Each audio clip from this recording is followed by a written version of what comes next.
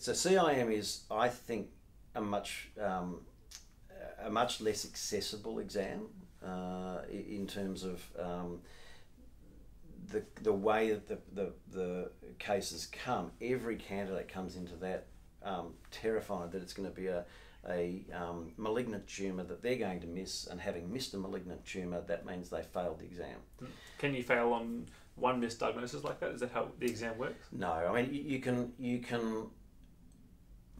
you can fail a segment, so you can fail CIM if your response to a question is so bad that the patient is severely injured or compromised, and that you really don't allow yourself any lifelines to get back from that. Yep.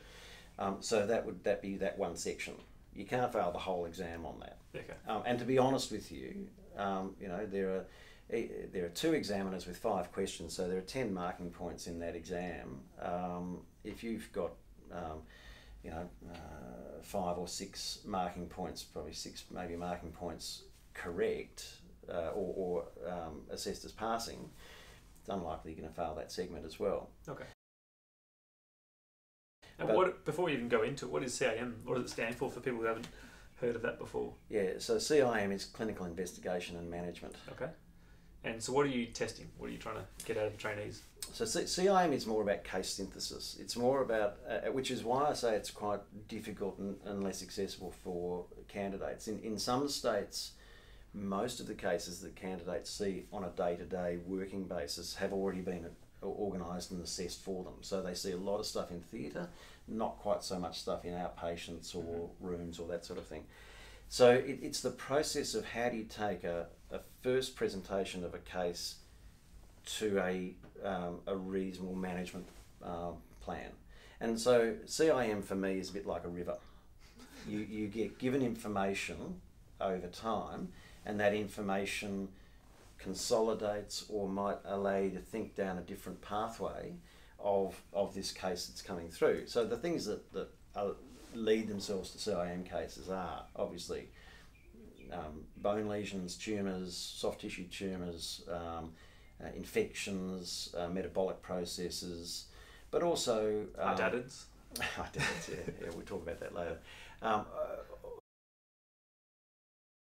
Just to finish the hydatid myth, many candidates won't remember or won't have heard about the myth of the hydatid. About 8-9 years ago, inside CIM, there was a soft tissue mass that the underlying diagnosis of which was a hydatid of the buttock. And that case was put up purely to assess how candidates would go about the investigation and assessment of a soft tissue mass, not about your comprehensive knowledge of hydatids. And to be honest with you, I don't think many people, I remember the case really well, I don't think many people actually got to hydatid. Is that important? But I don't think anyone failed the case. Yeah, so people might think that if you don't get the diagnosis, then you fail the CIM. Like, you probably want to finish each section thinking, I got the answer. Is that not what it's about? It's not what it's about. You've got 6 minutes, and how many of us in our working day have come to the final conclusive answer in any case that we see in 6 minutes? So there's a lot of leeway with that.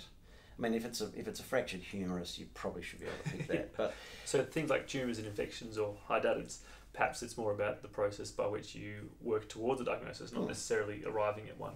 Absolutely, and it's that higher order thinking of where do you go next. So you're working in a peripheral hospital. You've got a child who's got an aggressive bone lesion on a plain X-ray.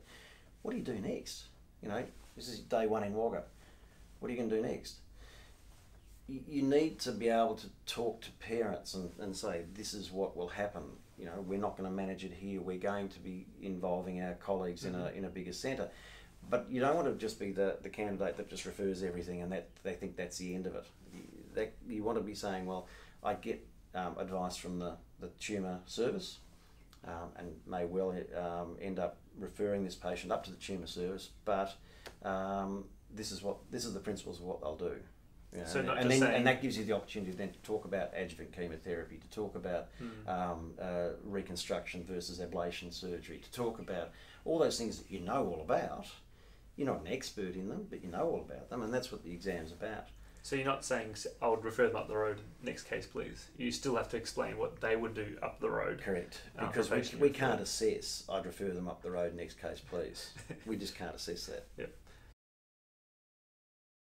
What about the whole tumour biopsy principles mantra? Is that something worth regurgitating and having a spiel for? Or is it annoying for examiners to hear the same thing for every CIM case? You certainly shouldn't say it for every case. And one of the criticisms of CIM is that candidates go tumour hunting.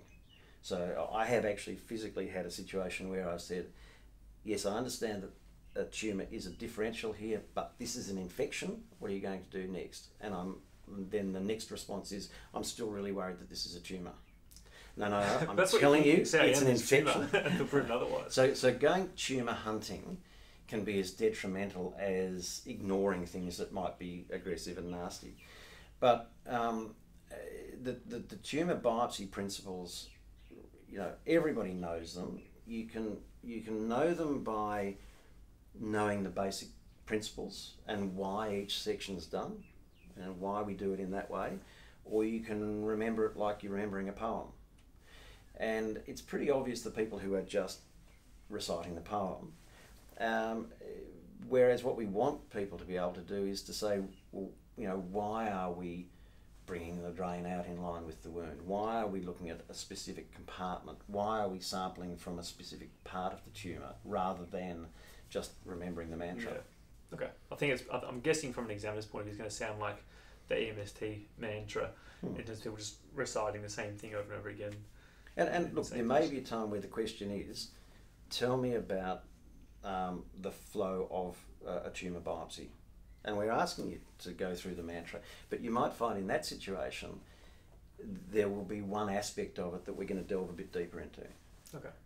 And the same with the EMST principles. Yep.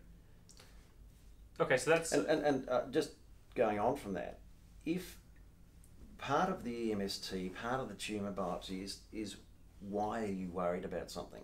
What's the time frame here? Is this urgent? Is this not urgent? It's very powerful in an exam to say, look, I'm really worried about this patient. These features of this case make me feel that this is a very serious situation. And so I'm going to progress this quickly. And something like a case that might be potentially a necrotizing fasciitis, and the scenario is you're seeing this person at 10 o'clock at night in A&E, you might even find the examiners say, well, are you worried? You've got your time on the list tomorrow morning. What are you going to be doing? And clearly, for a condition like that, you need to be progressing it, and time is not the... you're not going to be limited by when you've got theatre time. So you're going to go to theatre. There's an opportunity to express the urgency of the situation, understand the urgency of the case you're presenting. Yeah, because when it's all said and done, again, come back to Wagga. Is that patient at 10 o'clock at night with necrotizing fasciitis in Wagga going to be treated expertly? Okay. I think it's a good summary of CIM. Is there anything else you want to add for do's and don'ts? Or do's and don'ts in CIM? Well, don't tumour hunt. Have a structure. So have a good pathophysiological sieve.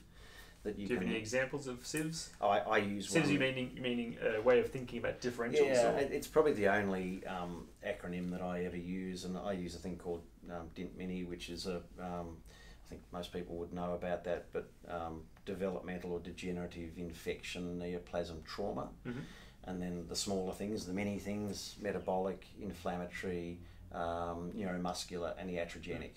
So if I'm looking at a case and the first thing that goes through my mind is this trauma, is this tumour, is this infection? Could all of those be part of the differential? And so it gives you a structure to then bring things through. But the examiners are going to say things to you like, all right, for this case, you've told me about your concern about it being a tumour, and you've told me that it could be an old fracture. Are there any other pathologies that might be included?